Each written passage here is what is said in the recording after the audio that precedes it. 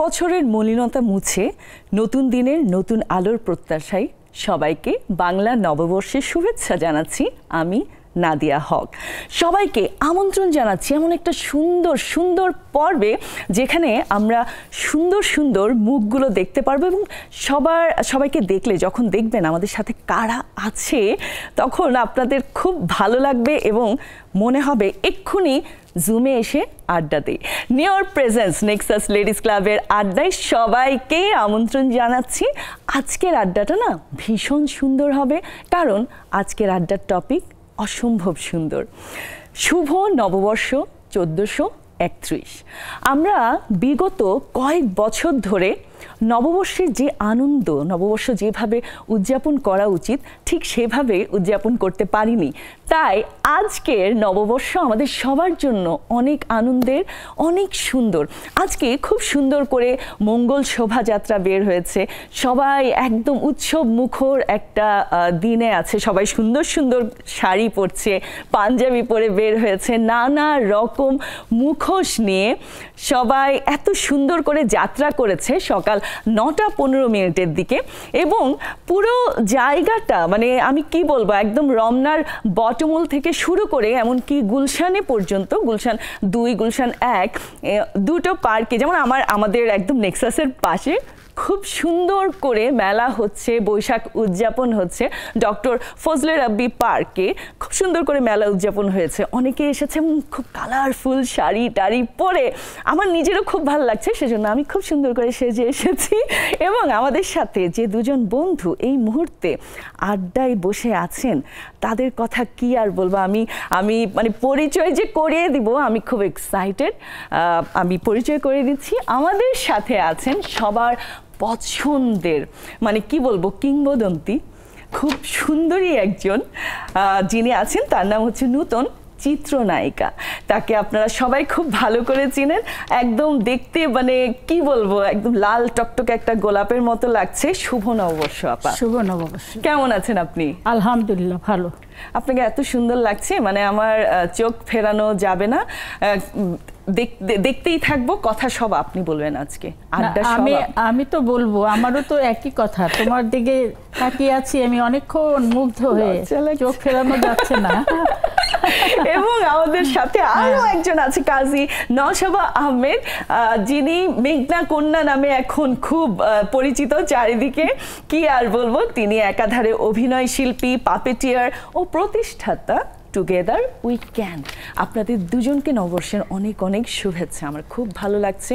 আমি একটু নওশাবার কাছ থেকেও জানতে চাই আপনার কেমন লাগছে আজকে স্পেশাল ডেতে লেডিস ক্লাবে এসে?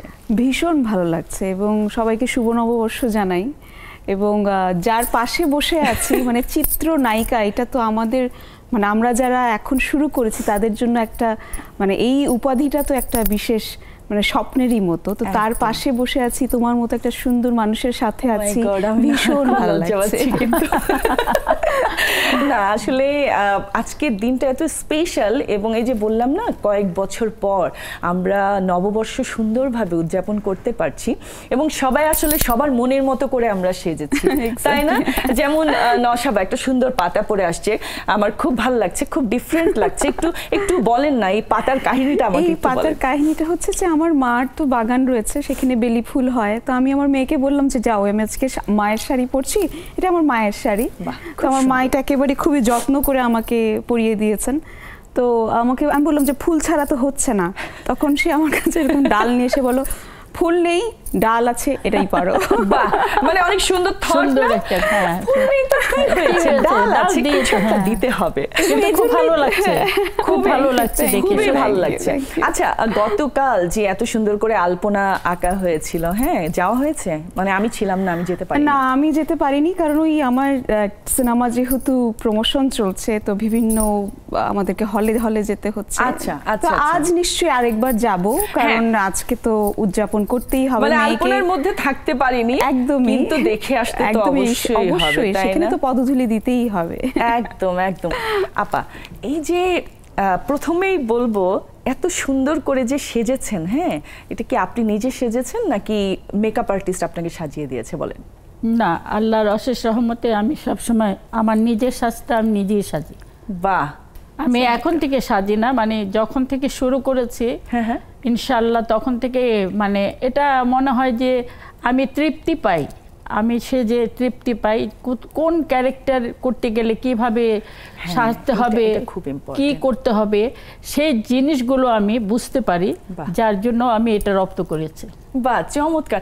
আমি কিছুদিন আগে, বেশ 2-3 মাস আগে হবে, থাকে না আজকাল তো সোশ্যাল মিডিয়ার বদলতে অনেক কিছুই আসলে চলে আসে, আমি হঠাৎ করে আসলে স্ক্রল করতে করতে আপনার লাক্সের বিজ্ঞাপন। আচ্ছা। হ্যাঁ, মানে এত সুন্দর, এত সফিস্টিকেটেড, মানে কি বলবো, এত সোভার, সবকিছু মিলিয়ে মানে অসাধারণ। আমি একটু জানতে চাচ্ছি এই যে ওই সময়কার আপনার অভিজ্ঞতা, মানে যখন আপনি টিভিসিটা করছিলেন, করতে গেলেন, অফারটা কিভাবে আসলে, এগুলো সবগুলো একটু যদি বলেন। আসলে ওই সময়টা কিন্তু আমি সুপারস্টার ছিলাম, অনেকগুলো ছবি আমার হিট গিয়েছে, বাম্পার হিট গিয়েছে ছবিগুলো। তো আমি কিন্তু জানি না যে আমাকে চুজ করা হয়েছে। তো হঠাৎ একদিন আমাকে কল করা হলো আলী জাকের সাহেব, আচ্ছা, আসাদুজ্জামান নূর সাহেব, ওনারা আমাকে ডাকলেন, বললো একদিন একটু কথা বলবো আমরা। তো কোথায়? সেরাটানে আসলাম, বসলাম, 3 জনে কথা হলো। তো আমাকে ওনারা কাস্ট করেছেন যে এই লাক্সের মডেল বানাবো তোমাকে। তো যেহেতু তুমি স্টার, তো লাক্স আসলে স্টারদের নিয়ে করা হয়, তো সো আমি তোমাকে কাস্ট করলাম, তোমার কি ইচ্ছা? আমি বললাম যে আমার কি ইচ্ছা, মানে এটা তো খুব ভালো জিনিস, এটা তো লাক্সের স্টার হওয়া মানে ব্র্যান্ড অ্যাম্বাসেডর, হ্যাঁ এটা বড় ব্যাপার। কারণ বিদেশে আমি ম্যারিলিন মনোরো টনোরো অনেককেই দেখেছি লাক্সের ইয়ে করতে, হ্যাঁ মানে একটা ক্যাটাগরি আছে, হ্যাঁ বম্বেতেও করেছে। তো মানে খুব খুশি হলেন, রাজি হয়ে গেলাম। তো সাইনিং টার্নিং হয়ে গেল। আচ্ছা, তো কবে করবে সেই ডেটটাও আমাকে বললো। আমি বললাম ঠিক আছে, আমার শিডিউলগুলো থেকে আমি আপনাকে 2টা দিন দেব। 2 দিন আমরা শেরাটনে কাজ করেছি। ওই যে ওখানে কিন্তু কোনো মেকআপ টেকআপ ছিল না। আচ্ছা, হ্যাঁ বোঝা গেছে, কিন্তু বোঝা যায় আমার খুব ন্যাচারাল একটা লুক ছিল, চুলটা কার্লি ছিল। তো ওই যেভাবে ছিলাম, কোনো হেয়ার ড্রেসার বা কেউ মেকআপ ম্যান কেউই না, ওই আমাকে দিয়ে যেটুকু আমি করেছি ওইভাবেই, শাড়ি এতটা চেঞ্জ হয়নি। তো আমার কাছে মনে হলো যে ন্যাচারাল হয়েছে, সুন্দর হয়েছে, এই জন্যই চোখে পড়ে এখনো আমাকে অনেকেই বলে যে আসলে আপনারটার মতো এখন আর কোনোটা দেখি না। দেখার কারণ এই জন্যই নাই যে এখন রঙিন করে ফেলেছে, জিনিসটাকে নষ্ট করে ফেলেছে। কারণ তুমি একটা জিনিস সবসময় মার্ক করবে যে লাক্স কাদেরকে, লাক্সের যে সুন্দরী, বিশ্ব সুন্দরী স্টারদের যে নেওয়া হয়, কাদেরকে নেওয়া হয়? যারা অলরেডি স্টার হয়ে গেছে তাদেরকে নেওয়া হয়। আর এখন হয় স্টার বানানো হয়, তৈরি হয়, মেশিন দিয়ে তৈরি হয় স্টার। মানে এত ইম্পর্টেন্ট একটা কথা বলেছেন এবং এত সমসাময়িক একটা কথা বলেছেন। আমি বলি, লাক্স যে মেয়েটাকে নিয়ে লাক্স সুন্দরী লাক্সের অ্যাডটা করবে তাকেই তো দেখাবে। তো ওখানে এত সুন্দর বিয়ের মতো স্টেজ বানানো, ওই বিশ্ব সুন্দরীর মতো গাউন পরানো, হ্যাঁ এটা একটা অন্যরকম ইয়ে হয়ে গেল না? লাক্স সুন্দরী মানে সাবানটা আমরা ইউজ করি, আমরা স্টার, আমরা এই লাক্সটা ইউজ করি, এই জন্যই আমরা সুন্দর, এখনো সুন্দর আছে, এখনো সুন্দর। বাহ, এই যে এইটাই হচ্ছে কথা, এখনো পর্যন্ত সুন্দর আছে। তো এই জন্য আমার মনে হয় এই জিনিসগুলো একটু চেঞ্জ করা উচিত। কারণ কনসেপ্টগুলো একটু চেঞ্জ করা উচিত। কারণ ধুমধাম করে অনেকগুলো মেয়েকে এনে, মেয়ে তো সবই সুন্দর, এখন যাকে দেখি আমরা নারীরা সবাই, হ্যাঁ সবাই সুন্দর। একজনকে নিয়ে, ভালো একটা সুন্দরী মেয়েকে নিয়ে করলেই হয়ে যায়, এত স্টেজেরও দরকার হয় না, এত বাজি ফুটানোরও দরকার হয় না, হ্যাঁ এত কিছু, হ্যাঁ ওই ঝিলিক বাতি দিয়ে এসব দিয়ে এখন কিন্তু একেবারে উল্টিয়ে গিয়েছে, যেটা মানে কখনো দেখিনি। আমি ম্যারিলিন মনোরোর একটা দেখেছিলাম, শুধু উনি স্টেজে আসে, অতটুকুই এসে হাতটাকে শুধু এই করলো, শেষ, লাক্স, ইন্টারন্যাশনাল লাক্স। চমৎকার, সুন্দর বলেছেন আপা। আমি একটু নওশাবার কাছেও যাই। এই যে ব্যস্ততা, হ্যাঁ, প্রতিদিনের যে ব্যস্ততা, তার মধ্যে তো একটু করে চলে আসতে পেরেছেন আপনি, এবং আমারও খুব ভালো লাগছে যে ব্যস্ততার মাঝে চলে আসতে পেরেছেন। আপনার সিনেমাটা নিয়ে একটু শুনতে চাই, মানে নারীদেরকে নিয়ে, নারী পাচারের একটা গল্প নিয়ে, তাই না? সো যদি যতটুকু বলা যায়, হ্যাঁ, আমি চাই না যে অনেকটুকু বলা হোক। আসলে আমাদের দেশে এরকম গল্প নিয়ে, হ্যাঁ, কাজ হয়তো ছোটখাটো হয়েছে, কিন্তু বড় লেভেলে এত কাজ হয়নি। সো এটা একটু জানতে চাচ্ছি। মেইনলি আমাদের যে ডিরেক্টর ফুয়াদ চৌধুরী, উনি তো ডকুমেন্টারি বানাতেন। তো 2003-তে উনি একটি ডকুমেন্টারি বানিয়েছিলেন হিউম্যান ট্রাফিকিং নিয়ে। আচ্ছা। তো আমার যে চরিত্রটা, সেই চরিত্রটার যে ঘটনাটা, সেটা উনি 2003-তে সেটা সম্মুখীন হন। তো ওনার মাথায় ছিল যে এখনো কিন্তু প্রচুর, স্পেশালি প্রান্তিক এরিয়াতে প্রচুর মেয়েকে কিন্তু পাচার হয়ে যায়, স্পেশালি আমাদের পাশের দেশেই বেশি হয়। একদম।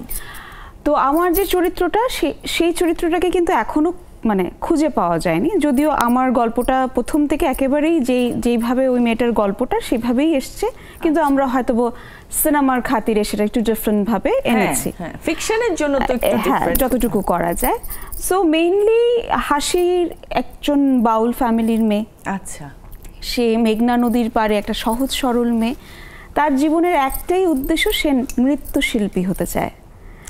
তো সেইটাই তার দোষ, কারণ সেই গ্রামে, সেই কারণে তার বাবা বাউল সঙ্গীত করে, সেটা একটি দোষ।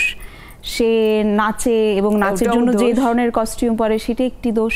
তো 2003-তে এটা তো প্রকট ছিল। তো সেটাই আমরা এই সিনেমাতে নিয়ে এসেছি, এবং কিভাবে সে ওই দেশে পাচার হয়ে যায়, কিভাবে সেখান থেকে লড়াই করে ফিরে আসে, ফিরে আসার পর আদৌ কি সমাজ তাকে মেনে নেয়, আদৌ কি তাকে সমাজ মেনে নেয়, আদৌ কি সে তার শিল্পী সত্তাকে বাঁচাতে পারে কিনা, সেটাই মেঘনা কন্যা। বাহ, দেখতে হবে, তাই না? মানে শুনে তো খুব ভালো লাগলো। গল্পটা অনেক সুন্দর। হ্যাঁ, গল্পটা আসলে অনেক বাস্তব গল্প এটা। জি, একেবারে বাস্তব, আসলে গিয়ে দেখতে ইচ্ছে করে। সো সবাইকে বলি, এই ঈদে কিন্তু অনেকগুলো সিনেমা রিলিজ পেয়েছে।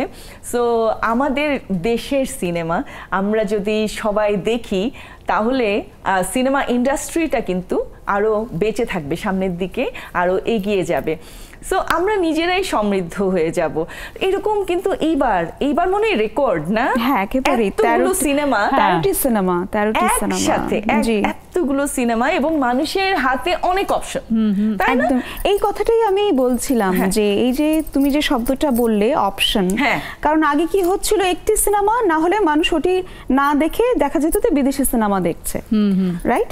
সো এখন যে আমাদের যে ইন্ডাস্ট্রি বলতে যেটা বোঝায় আপু, যে ইন্ডাস্ট্রি মানে কি, আমরা অনেক সিনেমা তৈরি করছি, এবং দর্শকদের যদি আপনি বিশ্বাসটা কায়েম করতে চান, কারণ আমরা তো একটা সময় গিয়েছে মাঝখানে যে সিনেমা তৈরি হচ্ছিল না, বন্ধ ছিল, মানে সিনেমা হলগুলো কিন্তু টোটালি বন্ধ ছিল। একদমই।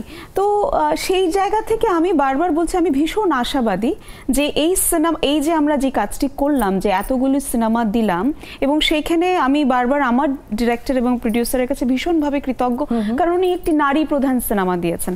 এবং আমি যখন বাকি নামগুলো শুনছিলাম, খুবই স্বাভাবিকভাবে আমি এত হাই ভোল্টেজ সিনেমার পাশে এরকম একটি সিম্পল মেয়ের গল্প, আমাদের দেশে কিন্তু নারী প্রধান গল্প খুব একটা হয় না, সাহসের ব্যাপার যে উনি এই রিস্কটা নিয়েছেন। এটা বলবো ওর লাগ ভালো, যে ভালো শুরুটা হয়েছে। হ্যাঁ, এটাই সবচেয়ে বড় কথা। এবং ধরেন আমরা যে এই সিনেমাটার আমরা অল্টারনেট মানে স্ক্রিনিং এর ব্যবস্থাও অলরেডি করে রেখেছি, যেহেতু আমরা একটু অ্যাওয়ারনেস করতে চাই। যেমন ধরেন আমরা বিভিন্ন শিল্পকলার সাথে যোগাযোগ করেছি, আমরা একেবারে বর্ডার এরিয়াতে যেখান থেকে মেয়েরা বেশি পাচার হয়, যেহেতু আমরা চাই যে মানুষ একটু অ্যাওয়্যার হোক। এবং যে হাসির যে চরিত্রটা, সেটা কিন্তু সে তার সরলতার কারণে এরকম নয় যে সে পরিবারের উপর রেগে টেগে চলে গেল, এবং কিভাবে আসলে পথভ্রষ্ট হয় আসলে। হ্যাঁ, এইটাই তো হচ্ছে, এবং এটা খুব ইম্পর্টেন্ট আসলে দেখানো, যে রিয়েল সিনারিও যেটা, ওটাই দেখানো হচ্ছে। সবাই একটু আগে বললেন না যে হাই ভোল্টেজ, হ্যাঁ, সিনেমার পাশে আপনাদের ওই সময়টাতে কিন্তু যেমন নারী প্রধান এবং যে পুরুষ প্রধান মানে নায়ক নায়িকা দুজনে সমান তালে সমান ইয়ে ছিল যে এখানে যতটুকু নায়িকার রোল ততটুকু কিন্তু একদম নায়কের ওই সময়টাতেই যে শাবানা আপা মানে Babita madam sir Alamgir sir Razzak খুব ব্যালেন্স ছিল স্ক্রিপ্ট খুবই ব্যালেন্স সুন্দর ছিল এবং ওনাদের ওই সময় তো ঈদে আর এতগুলো ছবি তো মুক্তি পাচ্ছে না তাই না হয়তো হাতে গোনা দুটো তিনটা এরকম করে প্রত্যেকটা ছবি হিট হতো একদমই তাই না একদম এই যে মানে কোনো কিছুর ভিড়ে আসলে চলে যেত না তাই না আমরা আরো আড্ডা দিব আজকে বৈশাখ নিয়েও আমাদের অনেক আড্ডা হবে একটা ছোট্ট বিরতি নিয়ে আবার ফিরে আসছি নিউর প্রেজেন্স নেক্সাস লেডিস ক্লাবের আড্ডা থেকে নিয়ে নিচ্ছি ছোট্ট একটি বিরতি কোথাও যাবেন না আমাদের সাথেই থাকুন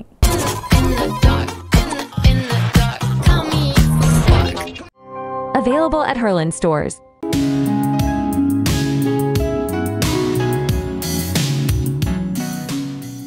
নিউর প্রেজেন্স নেক্সাস লেডিস ক্লাবের আড্ডায় আবারও আমন্ত্রণ আমাদের আড্ডা কিন্তু অনেক বেশি জমে গেছে এখন আমার মনে হচ্ছে আসলে 1.5 ঘন্টা কিছুই না আমাদের অ্যাটলিস্ট 5-6 ঘন্টা লাগবে আড্ডাটা শেষ করার জন্য সো আপনারা যারা আমাদের সাথে এই সুন্দর দিনে আড্ডা দিতে চান তাড়াতাড়ি চলে আসুন জুম আইডি এবং পাসওয়ার্ড দেওয়া আছে স্ক্রিনে আর যখন জুমে আসবেন তখন অবশ্যই মোবাইলটা এভাবে ধরবেন এবং অনেকে আছেন যারা জুমে আসেন কিন্তু ক্যামেরা অন করেন না ক্যামেরা অন না করলে কেমনে হবে আপনাদেরকে তো আমরা দেখতে পারবো না সো দেখে আড্ডা দেওয়ার মজাই আলাদা চলে আসুন তাড়াতাড়ি আচ্ছা আপা আপনার কাছে যাই এই যে আজকের দিনটা আমরা কয়েক বছর পর অ্যাকচুয়ালি উদযাপন করতে পারছি সকালবেলা দেখলাম মানে যেতে পারিনি যদিও কারণ আমি জার্নি করে এসেছি সকালবেলা অনেকে আছে ছবি তুলে দিচ্ছে সোশ্যাল মিডিয়াতে এত সুন্দর লাল সাদা বা লাল কালার বা সাদা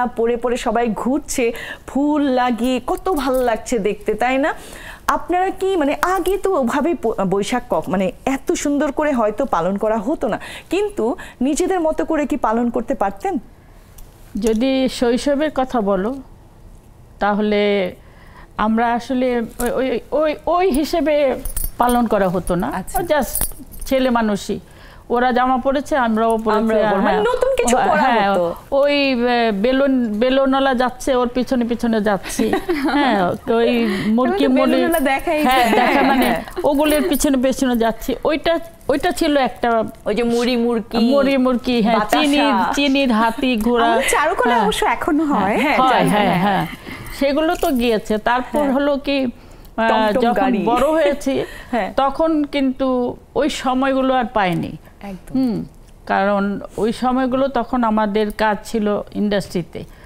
আমরা সত্যি কথা বলতে গেলে ছুটিও হতো না আমাদের আমরা যখন ইন্ডাস্ট্রিতে পা দিয়েছি তারপর থেকে শুধু ইন্ডাস্ট্রি নিয়েই আছি এখন হয়তো একটু অবসর আছে অবসরে থাকাতে একটু যাওয়া হয় দেখা হয় একটু শাড়ি টাড়ি পরা হয় তা না হলে তো শুটিং এর শাড়ি শুটিং এর কস্টিউম শুটিং এর জিনিস পড়তে এই পর্যন্ত পার করে দিয়েছে একদম ইন্ডাস্ট্রিতে আসার কথা বলছেন এটা মানে কখন কিভাবে আপনার আশা হয়েছে এটা আমিও জানতে চাই ওরা 11 জন দিয়ে না এটা আসলে সবারই ভুল ধারণা ওরা 11 জন না আমি যে ছবিটার মাধ্যমে এসেছি উনি আমাদের খুব শ্রদ্ধেয় মরহুম সুমিতা দেবীর ওনার হাত ধরে এসেছি আমি উনি আমাকে ওয়াইফ ওনার হাত ধরে আমি ফিল্মে এসেছি ওনার বাসায় থাকতাম উনি আমাকে ভীষণ ভালোবাসতো ওনার ছবি একটা ছিল উনি নিজে প্রডিউস করবেন নতুন প্রভাত ছবিটার নাম ছিল নতুন প্রভাত তো ছিল কাস্ট ছিল নতুন হিরো নতুন হিরোইন নেবে তো সেই হিসেবে আমাকে আমার বড় বোন আবার অভিনেত্রী আমার যে সবার বড় বোন অভিনেত্রী সে হুমায়ুন আহমেদের অনেক নাটক করেছে গীতা নাম তো সে টুকটাক ছবি করতো সুমিতা দেবী তাকে খুব পছন্দ করতো সেই মাধ্যমে আমার বড় বোনের সঙ্গে আসা যাওয়া হতো দিদির বাসাতে আসা যাওয়া হতো তো দিদি একদিন বলল তোর বোনটা অনেক সুইট হিরোইন টিরোইন বানাবি নাকি এরকম তখন আমি ছোট তা আমার বোন আর কিছু বলে নাই তো বললো আমি বানাবো তোকে নিয়ে তোর বোনকে নিয়ে। তো ওই যে একটা শব্দ আমার কানে গিয়েছে যে স্বপ্ন বোনা শুরু। না, স্বপ্ন বোনা আরো আগে থেকে। এটা তারপর শুনলাম, শুনে তো ভিতরে তো আর বলার কিছুই নাই, আমি শুধু আল্লাহ তাড়াতাড়ি বড় করে দাও, তাড়াতাড়ি বড় করে দাও। হ্যাঁ, আমি হিরোইন, মানে ছবির হিরোইন হব। আরো বেশি করে তোমাদেরকে জানাই, রাজ্জাক সাহেবের একটা গান দেখেছি, নীল আকাশের নিচে। আমি এই ছবি অলকা হলে সিনেমা দেখতে গিয়ে তাকে দেখে মুগ্ধ হয়ে গিয়েছে। আরো ভাবলাম আসলে উনি মুগ্ধ হওয়ার মতো। হ্যাঁ, মানে ওই সময় ব্ল্যাক এন্ড হোয়াইট ছবি দেখতে তাকে এত সুন্দর লেগেছে। তো আমি ভাবলাম এই হিরোর সঙ্গে আমার কাজ করতে হবে। হ্যাঁ, তো আমি তো এখন ছোট, বড় হব কবে? হ্যাঁ, শুধু মন খারাপ থাকতো যে কবে বড় হব, কবে বড় হব। বছর যেত আর খুশি হয়ে যেতেন না? হ্যাঁ, মানে খুশি মানে কি, একদিন আমি আমার আম্মুর শাড়ি নিয়ে আমার বোনকে পরে আমি আর বোনকে দেখালাম যে আমি তো এই দেখতো আমাকে হিরোইনের মতো দেখা যায়। পাতলা ছিলাম, খুব লম্বা টম্বা লাগতো। বলে হ্যাঁ, খালি এরকম হলে হবে নাকি হিরোইন? যাই হোক, ওটা গেল। আর যেটা বললাম স্বপ্ন বোনা, ওটা হলো সাপমোচন ছবিটা, ইন্ডিয়ান, মানে আমাদের সুচিত্রা। হ্যাঁ, সাপমোচন, সেই ছবিটা আমার মা আমাকে নিয়ে গিয়েছিল অলকা হলে। আমি ময়মনসিংহের মেয়ে, ময়মনসিংহে ছিলাম, তো দেখতে গিয়েছিলাম। দেখার পর থেকে আমার কেন যেন মনে হলো যে এটা বাস্তব না ছবি। তখন তো এতটা বুঝতাম না। আমারও ইচ্ছা হলো যে ওইটাই, ওই শুরু কিন্তু ওইখান থেকে আমার, মানে বীজ বপন। হ্যাঁ, একদম, যে ওনাকে এত সুন্দর লাগছে, এত সুন্দর যে তাকানোটা, ওনার এক্সপ্রেশন আজ পর্যন্ত একজনও দিতে পারে না। উনি যে তাকাতেন, ঘাটটাকে একটু বাকি, এত সুন্দর একটা হাসি দিতেন। সে যে মনের মধ্যে গেঁথেছি, যেখানে যাই সেখানেই স্বপ্নেই স্বপ্নে স্বপ্নে। একদিন তো দিদি আমার বড় বোনকে ডাকলো যে আমাকে নিয়ে, আমার ডাক নাম রত্না। আচ্ছা, তো ছোট বোনকে নিয়ে আয়। তো আমি আসলাম। আমি কিন্তু তখন ওই একরকমের ওই ফ্রক পরতাম, তখন ফ্রক বেরোচ্ছিল না, গোল, ওইটা পরতাম। তো ওইটা পরা ছিল, স্যান্ডেল পরা ছিল। আর আমার চুল খুব কার্লি ছিল, অনেক চুল ছিল মাথায়, তো একটু ডল ডল টাইপ লাগতো আর কি। তো নিয়ে আসলো, দিদি বললো থাক এখানে, ওকে এখানে রেখে দে। তা আমি ওখানেই থাকলাম, দিদির বাসাতেই থাকলাম, কলাবাগানে থাকতেন। আচ্ছা, তো এর মধ্যে ইন্টারভিউ শুরু হলো। ইন্টারভিউ শুরু হতে ভার্সিটি থেকে, কলেজ থেকে, স্কুল থেকে সব আসা শুরু হলো, ছেলে মেয়েরা। মানে বয়সের কোনো লিমিট নাই, সবাই আসছে। হ্যাঁ, আসছে, মানে হিরো মানে নতুন হিরো, অন্যরকম একটা ক্রেজ। এই তো মানে দেখতে দেখতে দেখতে একদিন আমাকে হঠাৎ করে রাজ্জাক সাহেব আসলেন বাসায়। তখন রাজ্জাক সাহেব হিরো, হ্যাঁ, আসলে সামনে, শুনো না, মানে অবাক। মানে তখন হাফ পাতা একটা শার্ট পরে আসছে, তখনও দেখি নেই, মানে ড্রয়িং রুমে বসা ছিল, বসে দিদিকে বললো, সুমিতা দেবীকে বললো, আরে কি খামাখা আপনি এত মানুষ ডাকাটা কি করেন, ইন্টারভিউ দিচ্ছেন, আপনার ঘরেই তো হিরোইন আছে। উনি বলেছেন? হ্যাঁ। ও মাই গড, আমাকে দেখে বলেছে আপনার ঘরেই তো হিরোইন আছে, আপনি তো ওখানেই মনে হয়। হ্যাঁ, এটা বলে তখন বললো কি ওকে আনেন, আর স্ক্রিপ্ট আনেন। হ্যাঁ, তো স্ক্রিপ্ট একটা আনলো, একটা রোমান্টিক সিন ছিল সুন্দর। আশিস কুমার লোহ রাইটার ছিলেন। আচ্ছা, ওনাকে দিয়ে, আর আমি রাজ্জাক সাহেবের সামনে দাঁড়ালাম। আমার কিন্তু বিশ্বাস করো, হয়তো বললে যে স্বপ্নটা ছিল তার সামনে আসার পর আমার মনে হলো যে আমি বাস্তব হয়ে গেছে স্বপ্ন। আমার একটুকু নার্ভাস লাগছে না, একটুকু মানে ভয় লাগছে না, যে কিচ্ছু না, মনে হচ্ছে আমি রেডি।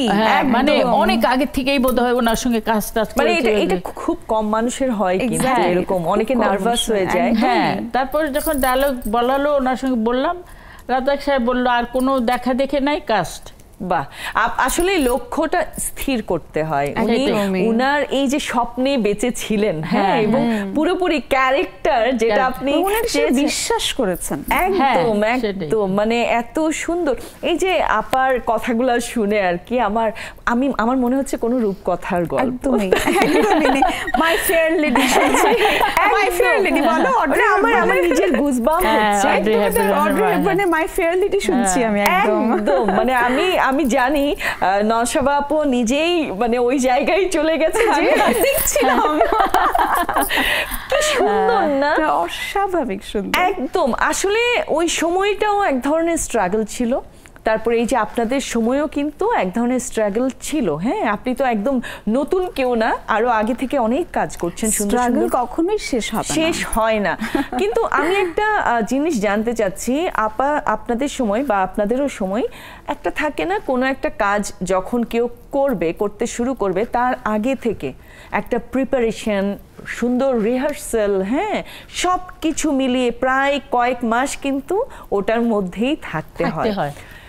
এখন কিন্তু আমি দেখছি ওটাও হচ্ছে, আবার কিছু কিছু জায়গায় দেখা যাচ্ছে বলল যে এই ক্যারেক্টার ভালো ক্যারেক্টার, ঠিক আছে, 3 দিন পরে শুটিং। মানে কোনো গ্রুমিং একটা ক্যারেক্টারে ঢুকতে হলেও যে সময়টা দেয়া দরকার, এরকম অনেক কিছু কিন্তু আজকাল পাওয়া যায় না। আপনি যদি একটু আপনার ভাবনাটা শেয়ার করেন। আমি বলি, আমি যখন শুরু করলাম নতুন প্রভাত, তখন কিন্তু তোমার একেবারে ডাইরেক্ট টেক হতো, লাইভ একেবারে, মানে কোনো রকমের প্রম্পট, ডায়লগ প্রম্পট করা,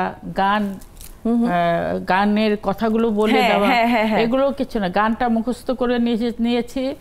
তারপর ছিল ডায়লগগুলো মুখস্থ, তখন মুখস্থ করে রাখতাম ডায়লগগুলো, আর শুধু আল্লাহকে বলতাম, আল্লাহ, এত বড় বড় আর্টিস্টের সঙ্গে ফতে লোহানি ছিল, অনেকে ছিল বড় বড় বিখ্যাত, আর আমি তখন একটা তাদের সামনে মানে একটা চিংড়ি মাছ। হ্যাঁ, তার বললাম, আল্লাহ যাই করেন না করেন, হ্যাঁ, আমি যেন আমার যেন কোনো একটা ডায়লগ ভুল না হয়, আল্লাহ এক টেকে যেন ওকে হয়, আল্লাহর অশেষ রহমত। আমার ওই ছবিটা যদি তোমরা দেখতে, তাহলে বুঝতে পারতে যে আমি নতুন প্রভাত, কোথাও আমাকে কেউ বলতে পারবে না, মনে হয় যে এটা পাকা একটা হিরোইন, অনেক ছবির মাধ্যমে, কারণ ওই ছবিতে কোনো নার্ভাসনেস কিচ্ছু নেই, গান মুখস্থ করে ঠিক ওইভাবেই করেছি, নাচ করেছি, ডায়লগ, মানে এটা আসলে বোঝা যায়। ওরা 11 জন যদি কেউ দেখে তাহলে বুঝতেই পারবে, মানে আপনি একেবারে ক্যারেক্টারের ভেতরে ঢুকে যাচ্ছেন, এবং এক্সপ্রেশনস, ও মাই গড, এটা আমি বলি, আমার এই জিনিসটা, এই গুণটা আছে, আমি নিজে বলবো না, এটা আমরা সবাই আমরা বলবো, হ্যাঁ, আমরা নিজেরাই স্বীকার করব, তোমরা তো বলবা। তারপর একটু জানিয়ে দিই যে আমি যখনই সেটে ঢুকি, যে আছে না, সবাই আমরা বসে আছি, অনেক শিল্পীরা কি আড্ডা, হাই হ্যালো তো সবার সঙ্গে হয়, কিন্তু আমার একটাই ব্রেনে থাকে, স্ক্রিপ্টটা নিয়ে আগে দেখি আমার ইয়েগুলো কি আছে, আজকে যে সেটে কাজগুলো, সিকোয়েন্সগুলো দেখে কোথায় কোন এক্সপ্রেশন দিতে হবে, হ্যাঁ, কোথায় কিভাবে আমাকে তাকাতে হবে, কোন জায়গায় আমাকে মুভ করতে হবে, এখান থেকে ওখানে যেতে হবে, হ্যাঁ, তারপর ড্রেস আপ কীরকম হবে, এই সিকোয়েন্সের জন্য কি ড্রেস আপ হবে, আমার কিন্তু এই জিনিসগুলো ভিতরে সবসময় কাজ করে। ডেডিকেশন, মানে আমাদের জেনারেশনে শিক্ষণীয়। এক্স্যাক্টলি, আমি আপনার কাছেও আসবো, তবে তার আগে একটা ছোট্ট বিরতি নিয়ে আবারও ফিরে আসছি। নিউর প্রেজেন্স নেক্সাস লেডিস ক্লাবের আড্ডা থেকে আবারও নিয়ে নিচ্ছি ছোট্ট একটি বিরতি, যাচ্ছি আর এক্ষুনি ফিরছি।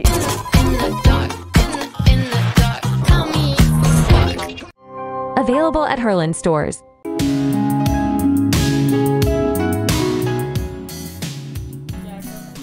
নিউর প্রেজেন্স নেক্সাস লেডিস ক্লাবের আড্ডায় আবারও ফিরে এলাম ছোট্ট একটা বিরতি থেকে। অলরেডি আমাদের বন্ধুরা আমাদের এই স্পেশাল দিনে জয়েন করে ফেলেছে, সো সবাইকে অনেক অনেক স্বাগতম এবং নববর্ষের অনেক অনেক শুভেচ্ছা আপনাদেরকে।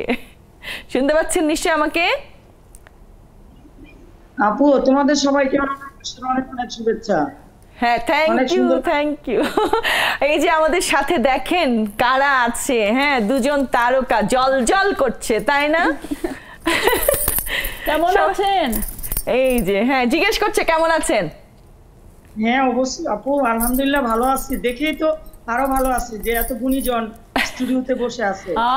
ইনশাআল্লাহ দোয়া করি ভালো থাকেন, সুস্থ থাকেন। আপনারা না থাকলে আমরা থাকবো কোত্থেকে? আপনাদের মাঝে তো আমরা, আপনাদের ভালোবাসার জন্যই আমরা বেঁচে আছি। একদম একদম সত্যি কথা। আমরা অবশ্যই জুমে আসবো, আড্ডা দিব। আমি আগে একটু নওশাবা আপুর কাছে চলে যাই। এই যে বলছে না যে একটা জিনিস যখন আমরা করছি, একটা কাজের মধ্যে যখন ঢুকছি, কত কিছু করতে হয় তাই না? রিহার্সেল, একটা ক্যারেক্টারে ঢুকতে কিন্তু অনেক কষ্ট আছে, এমনি এমনি বললেই হয়ে যায় না তাই না? বিশ্বাস করতে হয় যে আমি এই ক্যারেক্টার। আপনাদের সময় নিশ্চয়ই আপনারা শুরু করেছিলেন ওভাবে তাই না? এখনো মেনটেন করছেন? আমি তো এখনো ভীষণ সেকেলে, এবং সেটাই আমি থাকতে চাই। যেহেতু আমার শুরুটা যদিও পাপেট দিয়ে, এবং আমি ইক্রি করতাম, তো ইক্রি করার জন্য আমি চেষ্টা করেছি। সেখানেও আমার যেই ধরনের আমরা মানে গ্রুমিং এর মধ্যে দিয়ে গিয়েছি, এবং সেখানে আমরা জাকির ভাইকে পেয়েছি, আলী জাকির ভাইকে পেয়েছি, আমরা নূর ভাইকে পেয়েছি, সারা আন্টিকে পেয়েছি। সো ওনারা আমাদের অ্যাক্টিং গুরু ছিলেন। সো আমরা যেহেতু থিয়েটারের মানুষজনদেরকে দিয়েই আমার অ্যাক্টিং এর শিক্ষা শুরু, তো আমি আসলে সেটাই ধরে রাখার চেষ্টা করেছি এখনো। নাদিয়া, আমি এখনো সুযোগ পেলে একেবারেই 2-3 মাসের জন্য একদমই একটি প্রজেক্ট বেইজে আমি একদমই থিয়েটার করতে চলে যাই। আমি রিসেন্টলি সিদ্ধার্থ করেছি, হ্যাঁ আই নো, তার আগে ইন্ডিগো জায়ান্ট করেছি, তো সোনাটা করেছি। তো আমার যেটা কথা হচ্ছে যে যেহেতু আমি নিজেকে তৈরি করতে চাই অভিনেত্রী হিসেবে, এবং আমার মেইন টার্গেটটা অবশ্যই সিনেমা, কিন্তু যেহেতু আমাদের শেখার জায়গাটা খুব লিমিটেড একদম, আর আমি নিজে একটু মুখচোরা টাইপের, আমার অত বেশি যেটা এখন খুব বেশি জরুরি ভিউ এবং অনেক বড় বড় অনেক কিছু লাগে। আপনাকে টিকটকে ফেমাস হতে হবে, আপনার ইনস্টাগ্রামে অনেক কিছু থাকতে হবে, আপনার অনেক ফলোয়ার্স হতে হবে, আপনার মানে ভিউয়ার্স অনেক। ভীষণ পিছিয়ে। তো আমার এমনিতেই কাজ, ধরেন আমার একটি কাজ দেখে এডিটিং টেবিলে আসলে আমার কাস্টিং হয়, ও আচ্ছা মেয়েটি ভালো করছে, মেয়েটিকে ডাকি।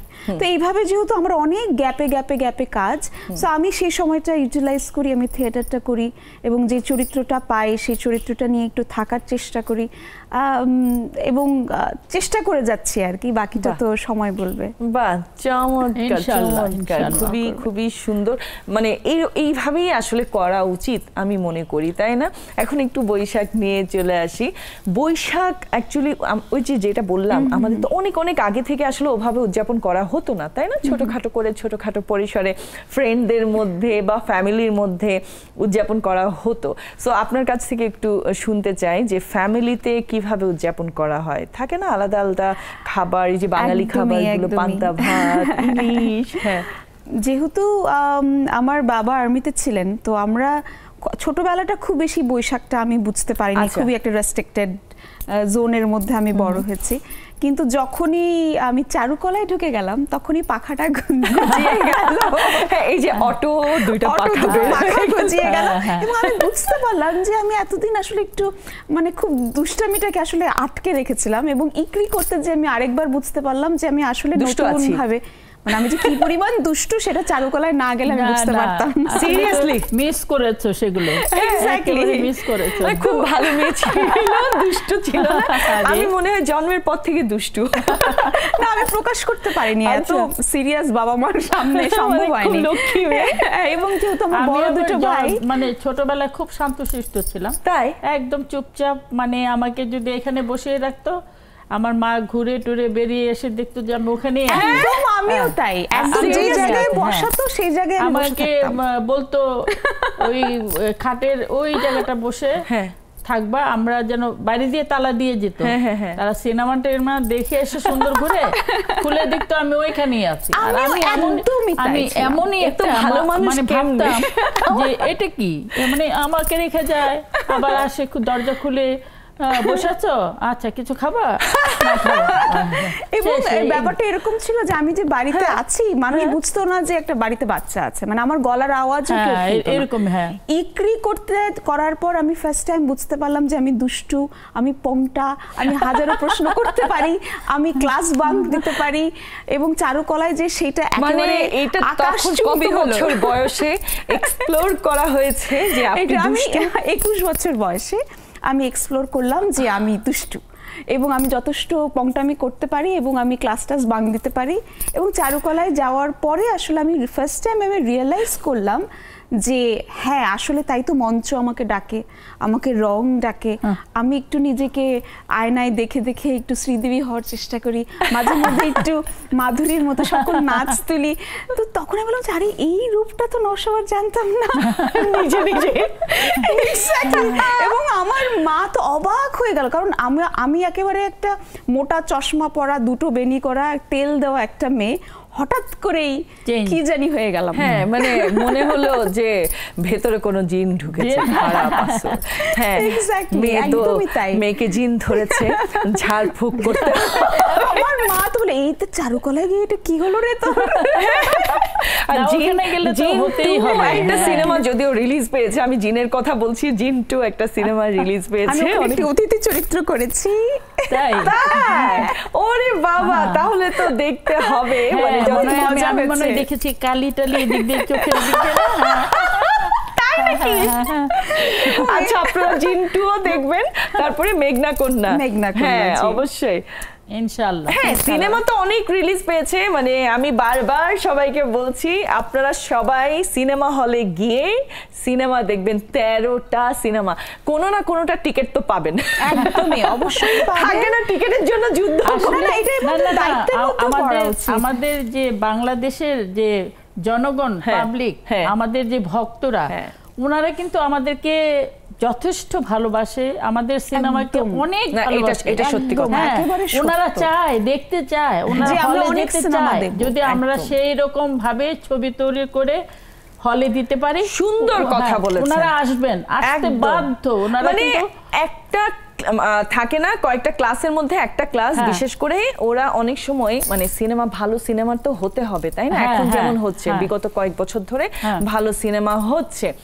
আগে হতো কি সিনেমাটা দেখতে যাব, বাচ্চা কাচ্চা নিয়ে যাওয়া যাবে, দেখা যাবে, এই চিন্তা ভাবনায় অনেকে কিন্তু সিনেমা হলে যাওয়া বন্ধ করে দিয়েছে, যে কারণে সিনেমা হলগুলো বসে গিয়েছিল। আমাদের মাঝখানে একটু ঘাপলা হয়েছিল, কিন্তু ওটা আবার চলচ্চিত্র কিন্তু ভালোই যাচ্ছিল, ভালোই চলছিল। রাজাক সাহেব, আলমগীর সাহেব, শাবানা, কবরী, ববিতা, মানে সব ভরপুর, আমি, রোজিনা, ভরপুর ছিল।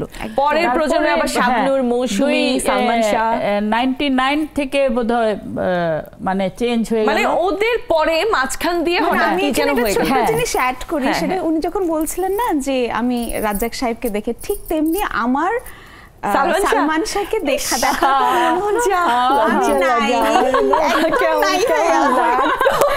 তুমি আমাকে যদি একটু নক করতে, আল্লাহ তখন কেন, এখন আফসোস হচ্ছে তখন কেন লেডিস ক্লাব হতো না, তখন হলো না, তাহলে বলতাম যে আপা একটু নিয়ে যাইস, প্রমিস আমি দেখা করে দিতাম। আমার সাথে খুব বন্ধুত্ব ছিল, না আসলে নাম তো ইমন, খুব বন্ধুত্ব ছিল। আমরা কক্সবাজার গেলে যে দুষ্টামি করতাম, মানে বালিশ ছিঁড়ি, মানে বালিশ মানে এত বন্ধুত্ব ছিল। আমার জীবনের প্রথম ক্রাশ, মানে যাকে দেখার পর আমি ভাবলাম আমাকে তো মৌসুমী আপাকে হাঁটায় এখানে সিরিয়াসলি আমাদের ব্যাড লাক, বেশিরভাগ আমাদের ব্যাড লাক। কিন্তু সালমান শাহর যত মুভি আছে যখনই দেখি দেখবেন ওই রাজ্জাকের সেই সময়কার অনেক ভাইব একটা আছে না, একটা ভাইব পাওয়া যায়, একটা ম্যাজিক। মানে আমাদের নায়করাজ রাজ্জাক সাহেব এবং রহমান স্যার, আর কি জানি একটা আছে, কি যেন আছে, আরেকজন নায়িকা হচ্ছে শবনম আপা। ও মাই গড, উনি তো চলে গেলেন পাকিস্তানে, তা না হলে তো এখানে থাকলে হয়তো। আপনি আমাকে বলেন, আপনি মানে এত বড় একটা ইন্ডাস্ট্রি ফেলে, এই যে গুজরাট, আপনি চাইলেই কিন্তু ওখানে চলে যেতে পারতেন, তারপরে আপনি বাংলাদেশে এই যে সিনেমার, বাংলাদেশি সিনেমার ভালোবাসায় আপনি এখানে থেকে গেলেন। এই কেন থেকে গেলেন এটা শুনবো বিরতি থেকে এসে। ওকে, নিউর প্রেজেন্স নেক্সাস লেডিস ক্লাবের আড্ডা থেকে নিয়ে নিচ্ছি ছোট্ট একটি বিরতি, যাচ্ছি আর এক্ষুনি ফিরছি, সাথেই থাকুন।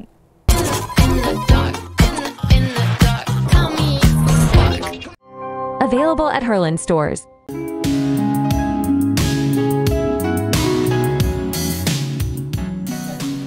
নিওর প্রেজেন্স নেক্সাস লেডিস ক্লাবের আড্ডায় আবারও আমন্ত্রণ। আজকের আড্ডাটা না অনেক অনেক অনেক বেশি জমে গেছে এবং আমাদের সাথে অনেক বন্ধুরা জয়েন করে ফেলেছেন। আপনারা যারা এখনো জয়েন হতে চান তাড়াতাড়ি চলে আসুন, জুম আইডি এবং পাসওয়ার্ড দেওয়া আছে স্ক্রিনে।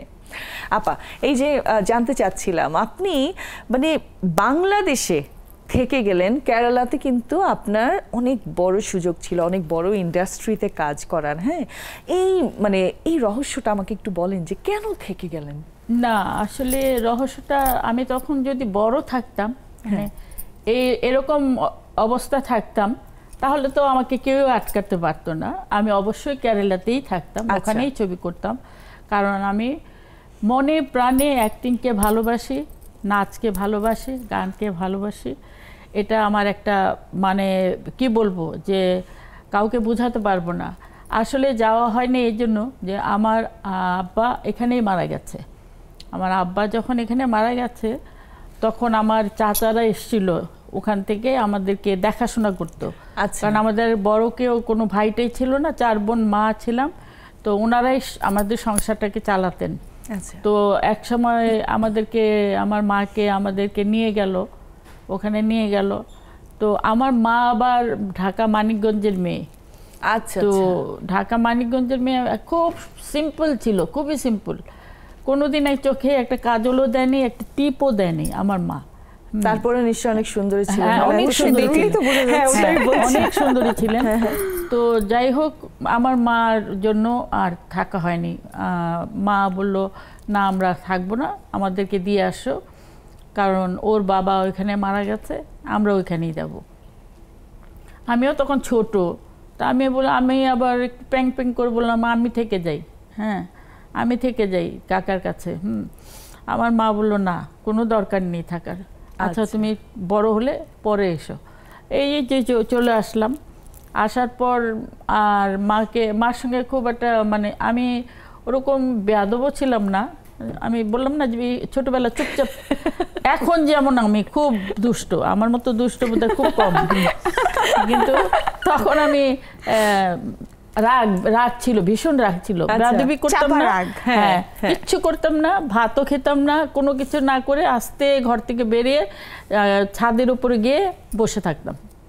তো সন্ধ্যার পরে আমার মা গিয়ে ডাকতো, আসো, মানে সব রাগ খাবারের সাথে। হ্যাঁ, আসো আসো, ও আসতাম না, অনেক রাগ ছিল আমার।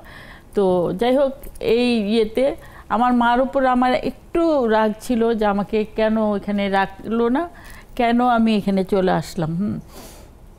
পরে যখন একটু বড় হলাম, যখন এই ছবির যে অফারগুলো আসলো দিদির এখান থেকে, তখন আমার মাকে বললো কি, তো তোমার ছবির এখানেই অফার আসছে, এখানেই করো, ওখানে যাওয়ার দরকার নেই, আমরা সব এখানে থাকবো, তুমি ওখানে থাকবা, কেমন লাগবে, তখন আমাদের কষ্ট হবে। তা ভাবলাম ঠিকই তো, মা একা একা হয়ে যাবে, কষ্ট লাগবে, বোনরাও আছে, বোনরাও আছে।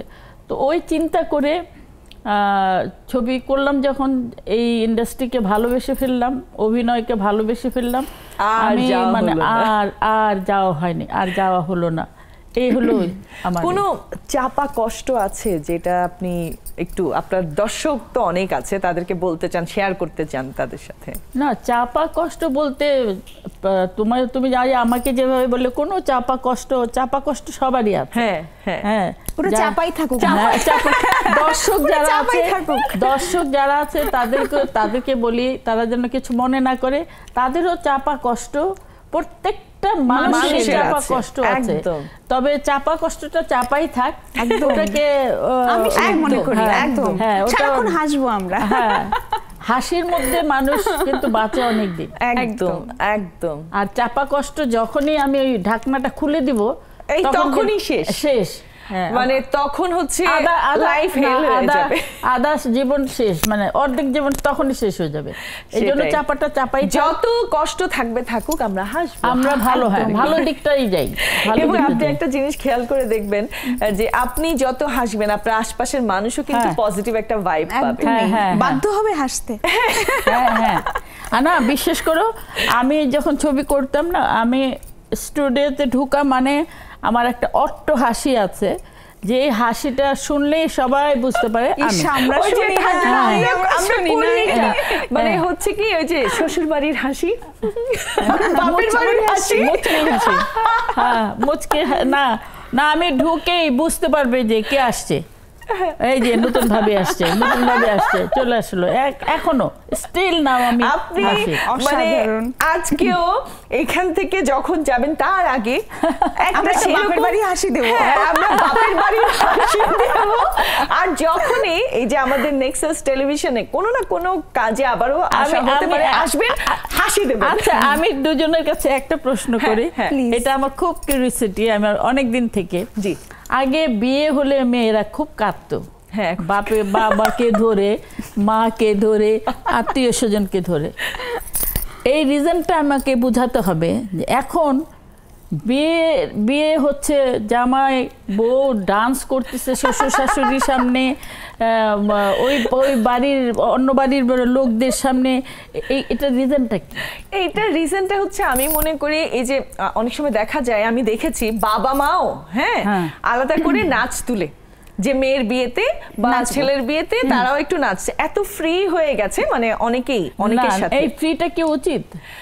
কিছু কিছু ক্ষেত্রে আমি ফিল করেছি আর কি, কিছু পজিটিভ ব্যাপার হয়, হ্যাঁ, কিন্তু সম্মানের সাথে থাকে না, যেখানে সম্মান থাকে।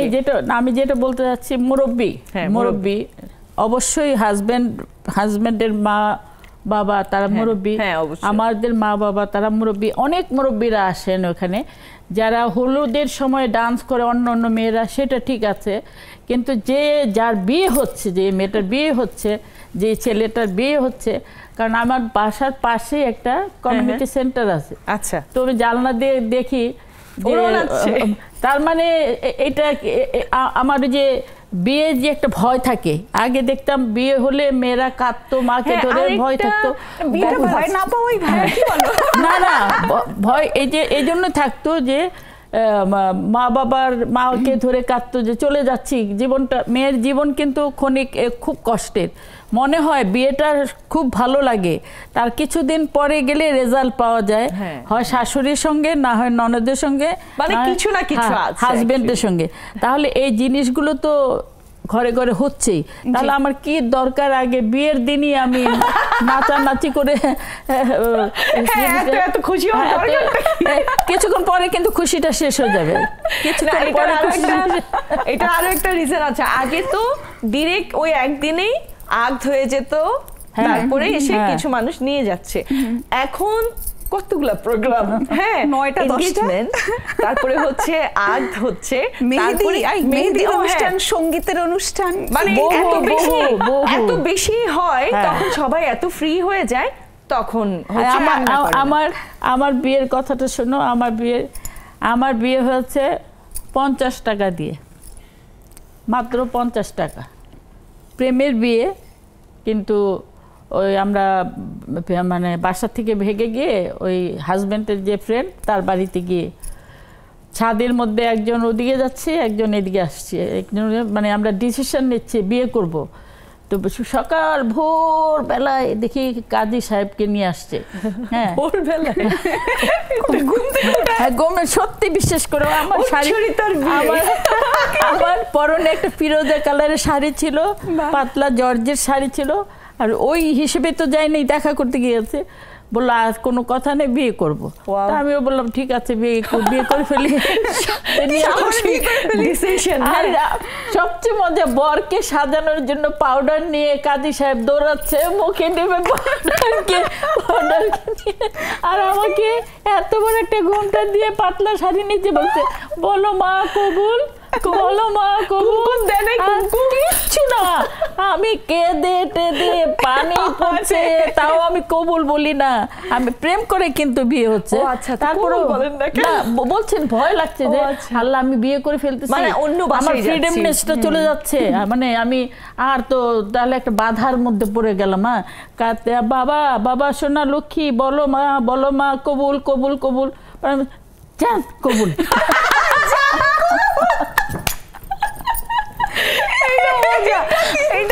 আমি তো এমনও দেখেছি যে মেয়ে কবুল বলছে না, তো পাশে দাঁড়ানো দাদি টাইপের কেউ একজন ছিল, হ্যাঁ বলে কি এই কবুল বলো বলছে না, বলছে কবুল।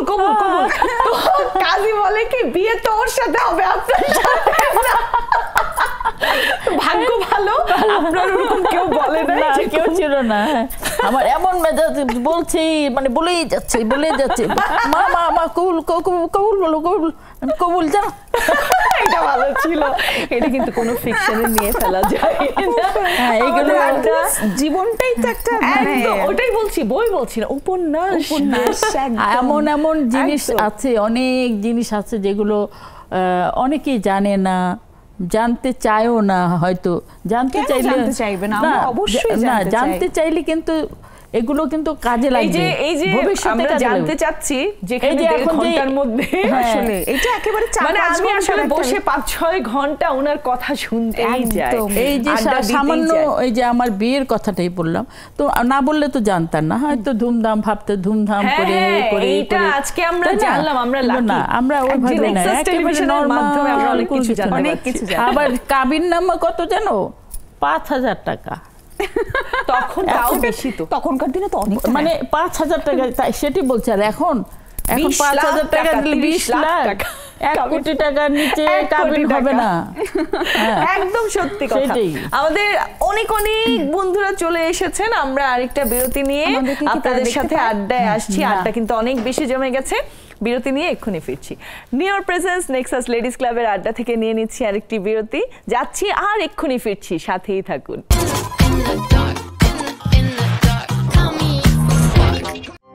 Available at Herland stores.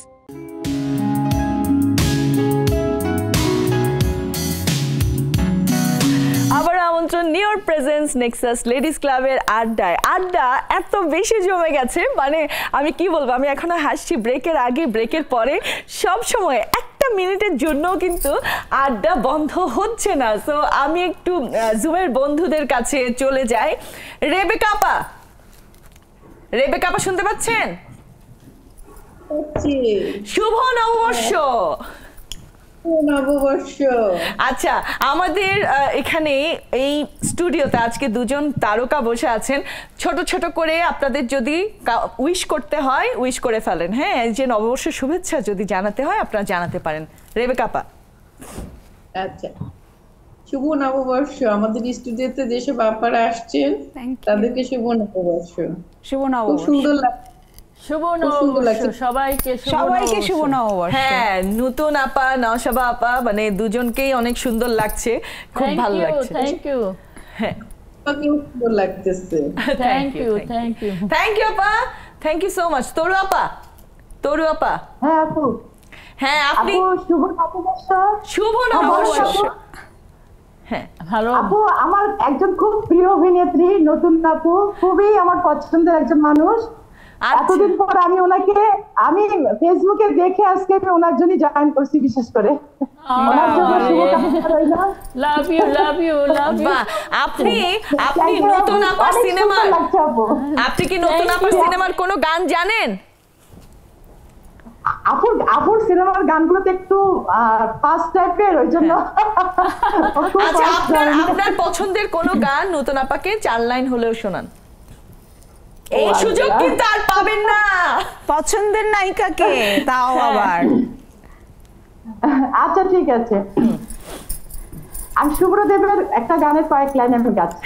হ্যাঁ, একটাই হবে, অসুবিধা নেই। হৃদয় মুখর হলে অধর যদি কাঁপে, মেঘের বুকে লুকে সে চায় সুযোগ করে দেবে। বিষ্ণু চূড়া ছায়ে ছায়ে নির্জন পূর্ণিমা রাতে থাকবো একলা এসো গো সংকোপনে। কৃষ্ণ চূড়া ছায়ে ছায়ে নির্জন পূর্ণিমা রাতে থাকবো একলা এসো গো সংকোপনে। বাহ, বিউটিফুল, মানে দারুণ। নওশাদ বাবু বলছিলেন যে এত সুন্দর আসলে ভীষণ ভালো লাগলো। তোরা আপনি অনেক লাকি, আপনি আপনার পছন্দের অভিনেত্রীর কাছ থেকে এত সুনাম পেয়ে গেছেন, অনেক লাকি। থ্যাংক ইউ তরু আপা। হাসিনা আপা। হ্যাঁ, আসসালামু আলাইকুম আপু। ওয়ালাইকুম আসসালাম, নববর্ষের শুভেচ্ছা। হ্যাঁ, নববর্ষের শুভেচ্ছা। আমি তো হচ্ছে নতুন আপুকে বলি, আপু তো হচ্ছে আমি ওনার একটা প্রোগ্রাম দেখেছিলাম, ওখান থেকে একদিন দেখলাম যে 14 বছর বয়সে উনি কর্মজীবন শুরু করেছিল, আর 1974 সালে উনি ভারতের 4র্থ সর্বোচ্চ বেসামরিক পুরস্কার পদ্মশ্রী পান নতুন আপু। এই তথ্যগুলো আমি জানি। হ্যাঁ, আর আপু তো প্রায় 300 মতো ছবি করছে, যেমন তার দেখ আমার কিছু ছবি ক্ষমতাবান, আব্দুল্লাহ, নাচ নাগিনী, কাবিন, সত্যমিথ্যা, অসাধারণ এই মুভিগুলো। আর নওশাদ আপুর হচ্ছে পুনর্জন্ম নাটকটা, আর হচ্ছে আরকুনিসু ভাইয়ার সাথে হচ্ছে ঢাকা অ্যাটাক, অসাধারণ দুইটাই আমার দেখা, অনেক সুন্দর। আর এখন মেঘনা কন্যা চলছে। Thank you love you so much.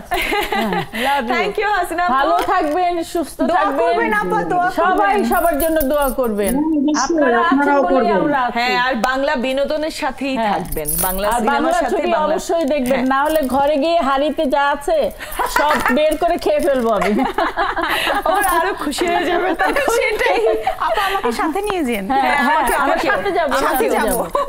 Thank you. আপনাদের জন্যই ছবি বানানো, আপনারা ছবি দেখবেন, আমরা অবশ্যই আমাদের সাধ্যের মতো ভালো ছবি আপনাদের উপহার দেওয়ার জন্য তৈরি হচ্ছে ইনশাআল্লাহ। দোয়া করেন, ইনশাআল্লাহ ভালো ছবি দেখতে পারবেন। এইটা অ্যাকচুয়ালি একটা টিম ওয়ার্ক, যেমন সবাই মিলে একটা মুভি বানাচ্ছে, দর্শকরাও কিন্তু টিমের অংশ।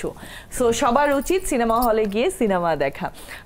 আমরা একটু সামান্তার কাছে যাই ছোট্ট করে। সামান্তা, যদি নববর্ষের শুভেচ্ছা দিতে চাও তাহলে দিতে পারো। সামান্তা, শুভ নববর্ষ।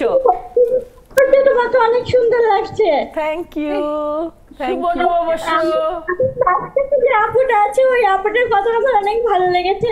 নুসাইবা আপু, ওনার কথা আমার অনেক ভালো লেগেছে, ওনার ক্যারেক্টার আমার অনেক ভালো লেগেছে, ওনার কথা অনেক চমৎকার। আমি ওনার মুভিগুলো দেখবো ইনশাআল্লাহ, আমি ওনার নিউ মুভিটা দেখবো। অসংখ্য ধন্যবাদ। Thank you Samanta, thank you so much. অবশ্যই দেখবে শোনা। হ্যাঁ, থ্যাংক ইউ। মুক্তা আপু।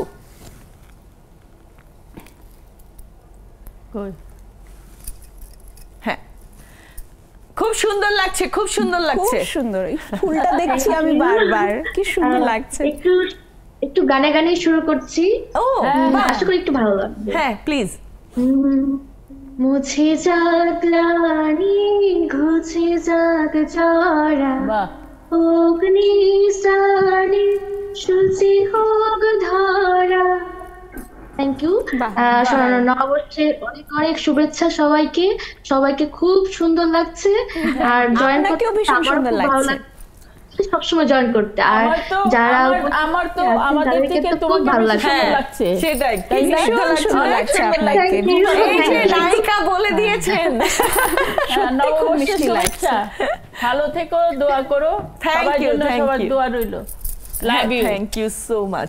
এই যে আমরা যখন অ্যাকচুয়ালি যে কোনো আড্ডায়, হ্যাঁ, আমাদের সাথে আমাদের বন্ধুরা জুমে যোগ দেন, তখন কি ভালো, তাই না? মানে এত মিষ্টি একটা আয়োজন, ভীষণ ভালো। মানে টেলিভিশনে কিন্তু এই প্রথম লাইভ প্রোগ্রামে এইভাবে আড্ডা হয়। দারুণ দারুণ। নেক্সাস টেলিভিশনকে অসংখ্য ধন্যবাদ। বাহ, ভালো লাগছে খুব। আচ্ছা, আমি একটু নওশাবার কাছ থেকে জানতে চাই, এই যে শাড়িটা তো মায়ের শাড়ি, হ্যাঁ, কখনো পয়লা বৈশাখে মায়ের জন্য গিফট, মেয়ের জন্য গিফট, বন্ধুদের জন্য গিফট, এরকম থাকে না, অনেক সময় নিতে ইচ্ছে করে এবং সময়ের অভাবে হয়তো নেওয়া হয়নি, তখন কি একটু মন খারাপ হয়? আমার ভীষণ মন খারাপ হয়, কারণ এইবার আমি একেবারেই মেঘনা কন্যা এবং জিন্টুর জন্য দৌড়াদৌড়ি করতে আমি বুঝতে পেরে প্রশ্নটা করা হয়নি। না হলে আমি একেবারেই চারুকলা থেকে ছোট ছোট জিনিস কিনি, মুখোশ কিনি।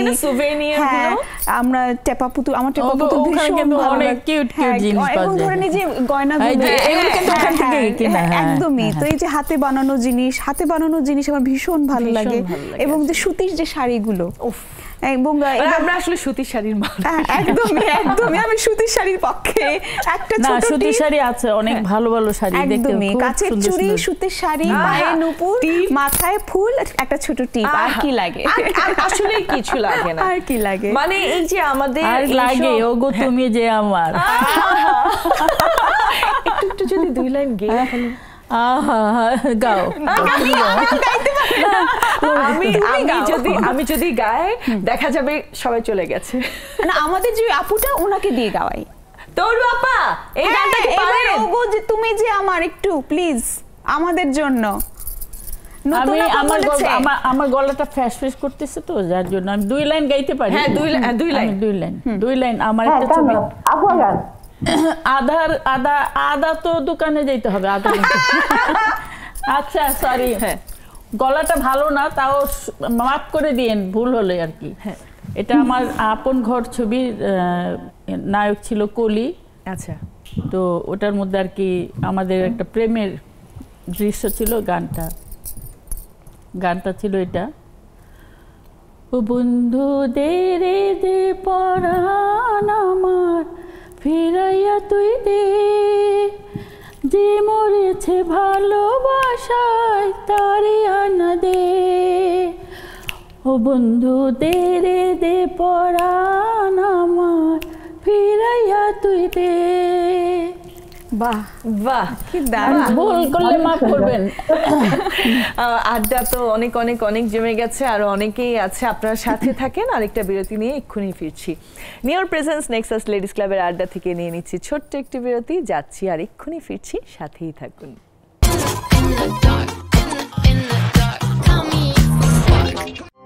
Available at Herland stores.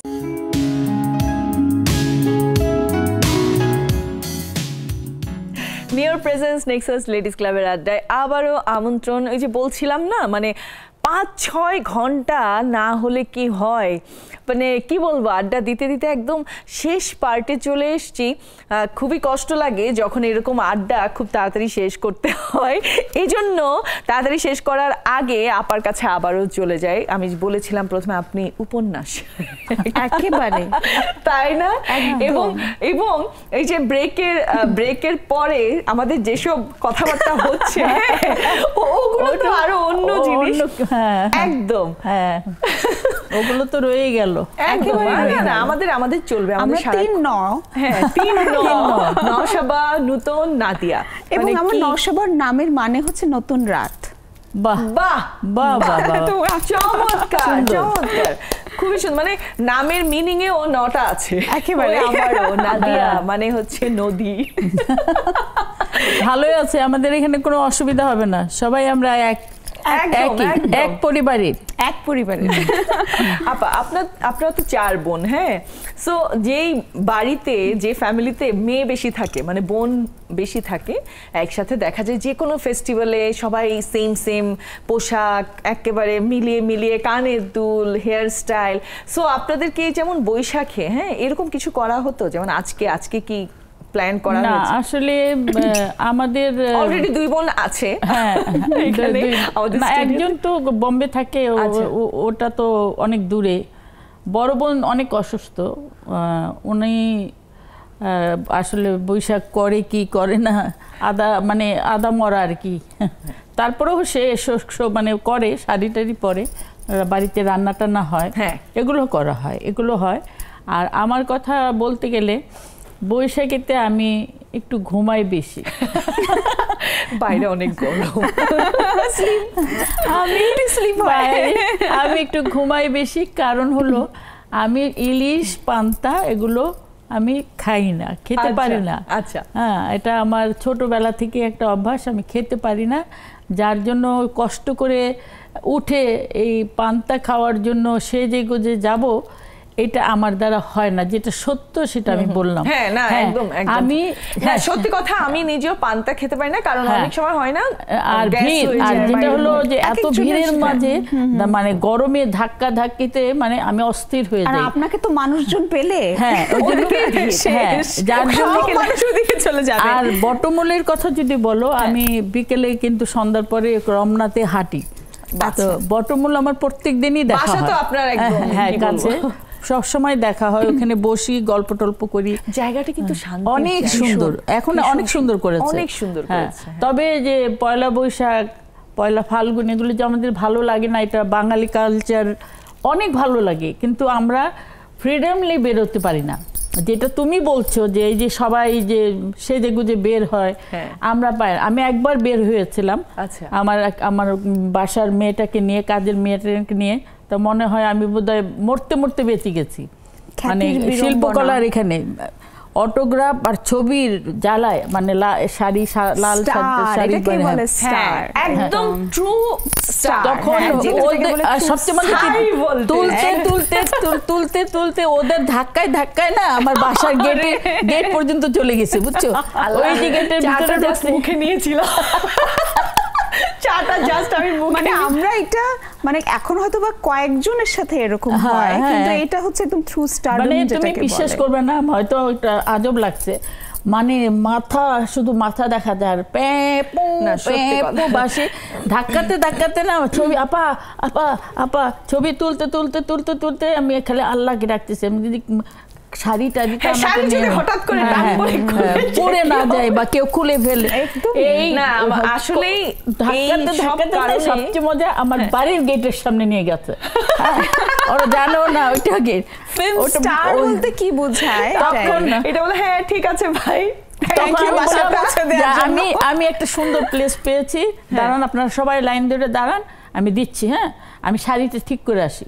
এই যে উপরে চলে গেছি আর আমি আর নামি না, আমরা একদম এটাই আমার শেষ পয়লা বৈশাখ। আর আমি আপনার কাছ থেকে একটু মানে নতুন প্রজন্মের জন্য, হ্যাঁ এই যে লেডিজ ক্লাব, আমরা যে নারী ভিত্তিক একটা সুন্দর আড্ডার একটা জায়গা, আসলে আমিও আমাদের নাই, একটু আপনার কাছ থেকেও এনকারেজ করার মতো একটু কথা শুনতে চাচ্ছি। আমি আসলে বলতে গেলে অনেক সিনিয়র আর্টিস্ট শিল্প জগতে, আমি নাটকও করেছি অনেক টেলিভিশনে, আর এমনি ছোটবেলাও করেছি, নাটক করেছি, স্টেজে করেছি, তো আমার অনেক অভিজ্ঞতা সব দিক দিয়ে, ওই ছোটবেলার সময়, তারপরের সময়, কিন্তু আমার খুব শখ, যে কথাটা তুমি বললা, আমার এটা ইচ্ছা যে আমাদের একটা ক্লাব হোক, শিল্পীদের একটা ক্লাব হবে, যখন শিল্পীরা সব শিল্পীরা মিলে, আমরা সবাই মিলে আমরা যদি কিছু কিছু টাকা দিয়ে একটা ক্লাব তৈরি করতে পারি, সেখানে একটা ফান্ডের ব্যবস্থা থাকবে, অসহায় শিল্পী যারা থাকবে তাদের জন্য, অসহায় শিল্পী যারা থাকবে আমরাই তাদের চিকিৎসার জন্য ব্যবস্থা করে দেব সুন্দরভাবে, তাদের ছেলে মেয়েদের লেখাপড়ার জন্য, বিয়ের জন্য আমরাই করতে পারি। কারণ আমরা সবাই কিন্তু কেউ কিন্তু গরিব না, কেউ কিন্তু একেবারেই ইয়ে না, আমরা সবাই মিলে অন্যজনকে সাহায্য করার মতো ক্ষমতা রাখি। আমরা একসঙ্গে হয়ে একটা মিটিংয়ে বসে আমরা যদি একটা ক্লাব তৈরি করতে পারি, যে কোনো জায়গা নিয়ে ক্লাব তৈরি করে এই জিনিসগুলো যদি করতে পারি, তারপর নাটকের রিহার্সাল করানো, যারা ছবি করতে চায়, চমৎকার ভাবনা এটা আসলে। মানে সবার আমাদের নেক্সাস টেলিভিশনের মাধ্যমে আমি মনে করি যে আপার এই কথাটা সবার কাছে পৌঁছে যাবে খুব সুন্দরভাবে। এই যে ছবি, যেমন অনেক মেয়ে ছবি করতে চাচ্ছে, আসে, ভালো ভালো অভিনেত্রী আসে, কিন্তু তাদেরকে সুযোগ দেওয়া হয় না, কারণ আসলেই তো সুযোগ পাওয়া যায় না। তাদেরকে আমাদের মাধ্যমে ক্লাস করানো, গ্রুমিং করে এদেরকে তৈরি করে নামিয়ে দেখ না, যাতে বিপদের সম্মুখীন না হয়। থ্যাংক ইউ আপা, থ্যাংক ইউ সো মাচ। এই যে শুধু ওর কথাটাই বলি, আমি একটা কথাই বলবো, আমার আজকে ওকে দেখে মানে সত্যি খুবই ভালো লাগছে যে ওর মতো একজন শিল্পী যদি পড়ে যায় আমাদের শিল্প লাইন থেকে, তাহলে আমার চাইতে কষ্ট কেউ পাবে না। কারণ ওকে সব দিক দিয়েই দেখতে আমার একটা চোখের সামনে ভাসছে। বোম্বের একটা ছবি দেখেছিলাম, অমর প্রেম, শর্মিলা ঠাকুরজি অভিনয় করেছেন, রাজেশ খান্না। ওই ছবির যে হিরোইনটা আমাদের দেশের ডিরেক্টর, প্রযোজক, পরিচালকদের অনুরোধ করব, আমার কথাটুকু কতটুকু আপনারা মানবেন জানি না, তবে আমি অনেক পুরনো শিল্পী, আপনাদেরই মাঝে বড় হয়েছি, আপনাদের মাঝেই থাকতে চাই। আমার এই অনুরোধটা রাখবেন, আমার এই ছোট্ট লক্ষ্মী বোনটাকে দিয়ে এই অমর প্রেম ছবিটি আপনারা নতুন নাম দিয়ে বানিয়ে একটা অন্য নাম দিয়ে বানিয়ে ছবিটা ছাড়েন, দেখেন ছবিটা কিভাবে সুপার সুপার হিট হয়। আপনার জন্য এটাই আমার অনুরোধ। এটা যে কি বড় দোয়া লেডিস ক্লাবের মঞ্চে, তাই না? একদমই একদমই অসংখ্য ধন্যবাদ যে এরকম একটা আয়োজন করার জন্য, এরকম একজন গুণী শিল্পী যাকে আমি সবসময় পর্দায় দেখেছি, ওই যে তুমি একটু আগে বলছিলে যে ছুঁয়ে দেখা, সেরকম একটা মানুষকে আগামীর সামনে অনেক বড় একেবারে ইনশাআল্লাহ ইনশাআল্লাহ শেষ করব, হবে ওর হবে অনেক। আমি বললাম আমি ওই জিনিসগুলো আছে ওর দেখে, চেহারার মধ্যে একটা মাধুর্য, একটা ইন্ডিয়ান যেমন ইয়ে ছিল না সুপ্রিয়া দেবী, হ্যাঁ সেরকম টাইপের, যার জন্য এখনো ন্যাচারাল আছে। না না, ওরা ন্যাচারালি থাকে প্রায়। সবাইকে অনেক অনেক ধন্যবাদ, আজকে খুব ভালো লাগছে, পুরো একদম ভর্তি হয়ে গেছে। আমরা আসলে শেষ করব, একদম শেষ মুহূর্তে আছি। আপনাদেরকে অনেক অনেক ধন্যবাদ। ধন্যবাদ। নিউর প্রেজেন্স নেক্সাস লেডিস ক্লাবের আড্ডা থেকে নিয়ে নিচ্ছি বিদায়। ভালো থাকবেন, সুস্থ থাকবেন, নেক্সাস টেলিভিশনের সাথেই থাকবেন।